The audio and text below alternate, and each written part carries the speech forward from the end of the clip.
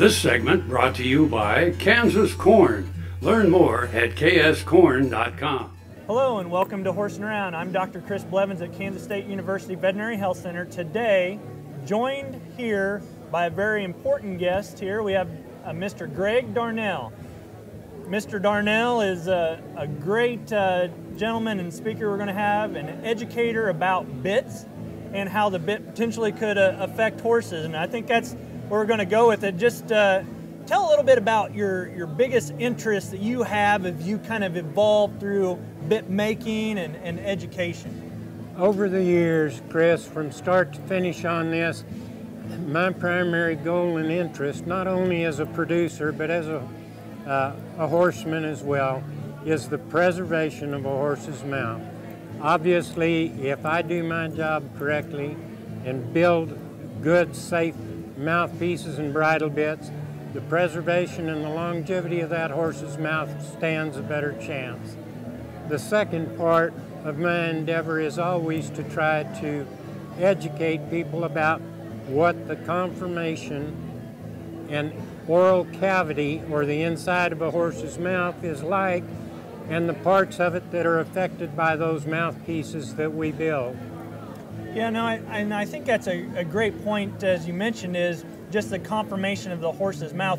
What kind of things, when you start talking about the conformation of the horse's mouth and how a bit could affect that, what are some things that maybe even riders and owners should really be paying attention to when it comes to that and trying to pick a bit and those kind of things? Obviously, before we ever bid any horse, we want to do a physical inspection. Yeah. Whether you're there, Chris, to help and guide, or whether they're doing it on their own, we're primarily we're interested in buccal flap, the interdential space, which is that space between the canine and the premolar. We want to make sure that those bits, those interdential spaces, have nice sharp crowns on them and that they haven't been damaged. Always, if a horse has a physical problem, I'm going to rely on you and your expertise to help me with those things.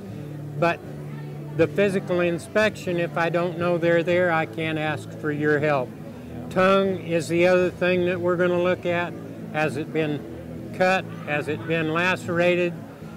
What do we need to do to avoid that tongue if it has been? Yeah.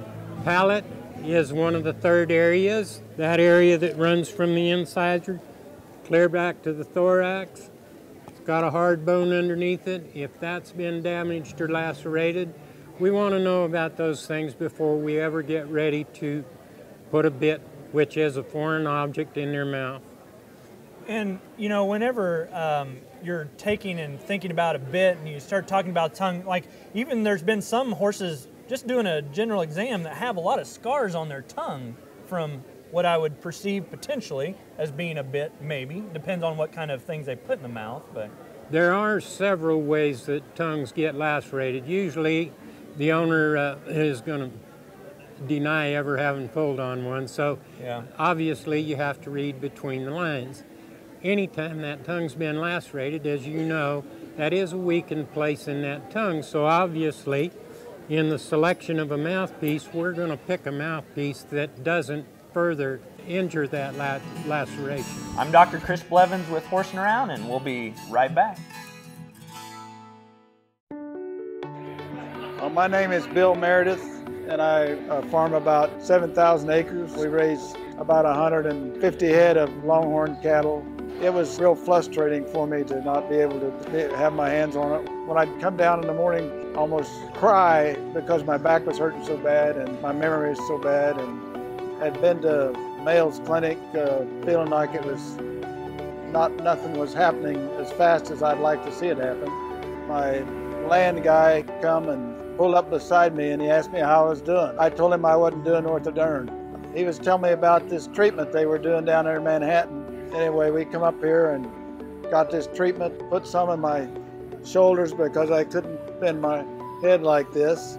I finally started getting my memory back, and I'm able to do about everything I was doing before, maybe more. I went outside and raised my hand and praised the Lord, you know.